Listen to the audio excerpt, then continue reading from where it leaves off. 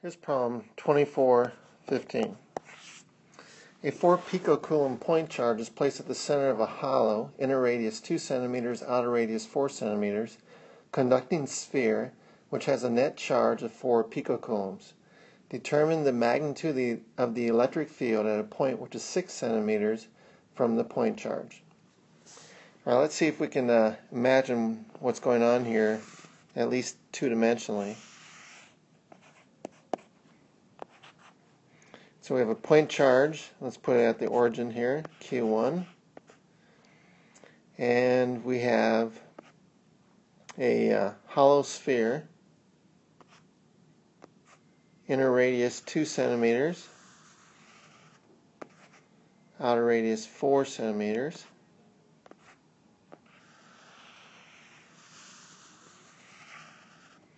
and then we have a point out here at x equals 6, where we wish to evaluate the electric field. This outer sphere has a total charge of Q2, which is also equal to 4 picocoulombs. Q1 is also 4 picocoulombs. Alright, so we have this positive charge here,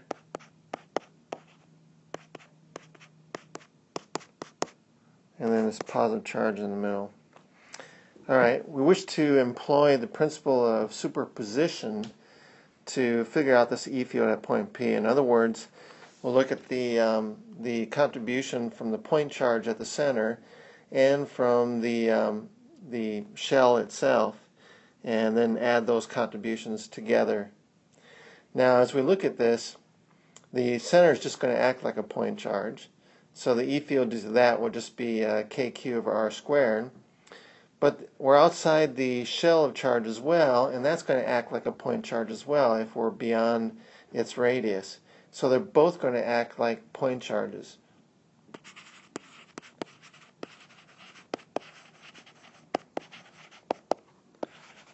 And the shell point charge will act like it was located at the center of that shell. So they're both going to act like point charges from the origin itself. So in that sense, we can actually get our total charge by just adding these two charges together and then treat it like a point charge. So that's going to be 4 picocoulombs plus 4 picocoulombs, which would be 8 picocoulombs. And now our total electric field will just act like a point charge. E will be equal to kq over r squared. And that is going to be 9 times 10 to the 9 times 8 picocoulombs, 8 times 10 to the minus 12. Our r is going to be our distance from where we're locating these charges, which will be from the center. So it's going to be 6 centimeters.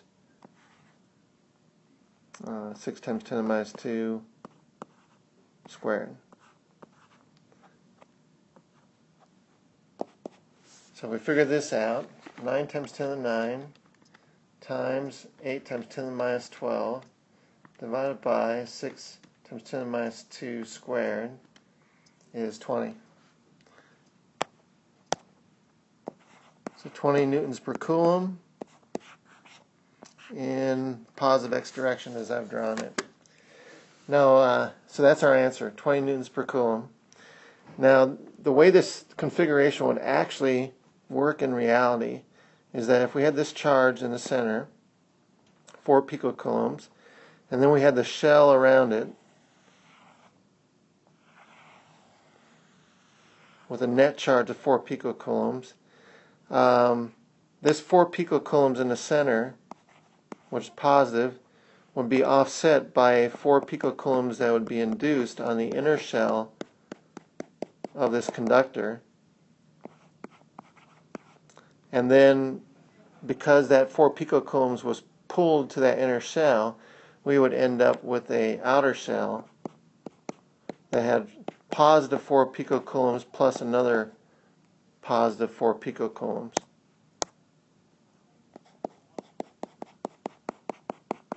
So this outer shell would have 8 picocoulombs.